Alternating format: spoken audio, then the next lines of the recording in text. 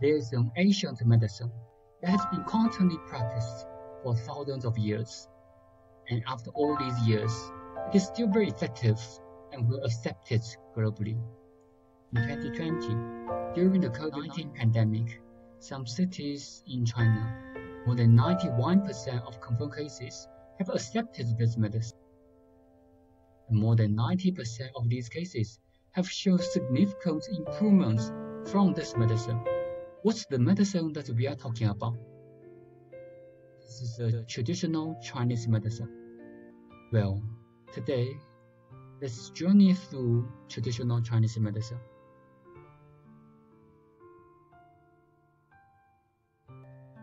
In 2015, a Chinese scholar was awarded the Nobel Prize in Physiology or Medicine due to her extraordinary contribution, which originated from a traditional Chinese medicine work written in the 3rd century.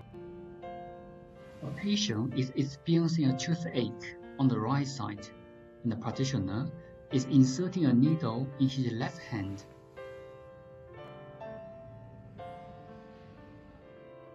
Another patient is suffering from a frozen shoulder, which limits the movement of the affected arm, and this time, the practitioner is inserting a needle in the patient's leg. This marvelous practice is the application of a holistic concept in traditional Chinese medicine.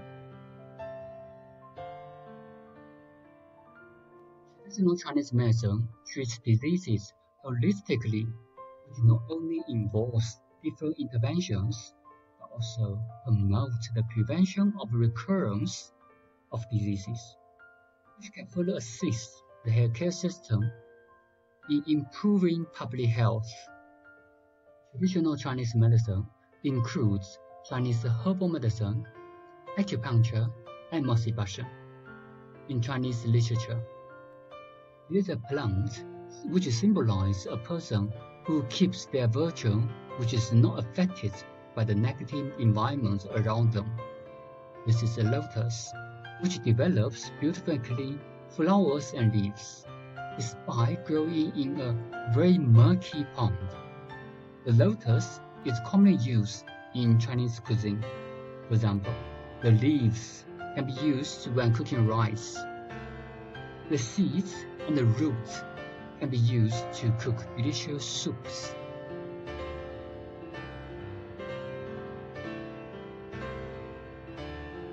Interestingly enough, different parts of lotus are also used in Chinese herbal medicine. The leaves are used for someone who is suffering from excess heat, such as sore throat and headache, while the seeds are used to strengthen the digestive function, such as poor appetite. The roots are commonly used to stop bleeding. This illustrates the Chinese herbal medicine aims to use our daily food to promote health. Acupuncture is a unique technique aims to activate the circulation of qi and blood. It is widely applied in many medical conditions, especially conditions that are related to muscles and nerves. It is performed by inserting needles into specific points of the body, namely acupoints. Moxibustion is a non-invasive technique that is applied by burning moxa in order to create the heat in the body. This technique can be applied alone or in conjunction with acupuncture in order to promote the health of the public and ensure safe practice. Traditional Chinese medicine, including acupuncture, has been regulated by law in South Africa since 2001. Acupuncture programs are offered by the Department of Complementary Medicine at the Faculty of Health Sciences, University of Johannesburg. Successful graduates can be registered with the Allied Health Professionals Council of South Africa as acupuncturists. This enables them to practice acupuncture in South Africa. It is a great honor to have the UJ Confucius Institute involved in these programs. The Acupuncture Center consists of an acupuncture teaching clinic and acupuncture museum.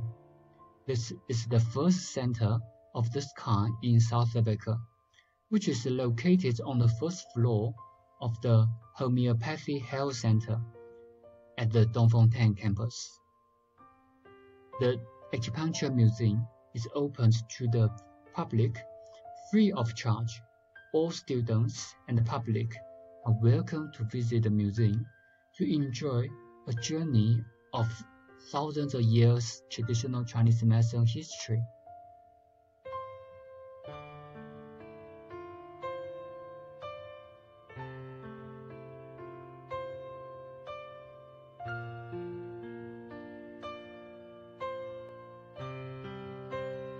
Lastly, I wish you the best of Chinese New Year.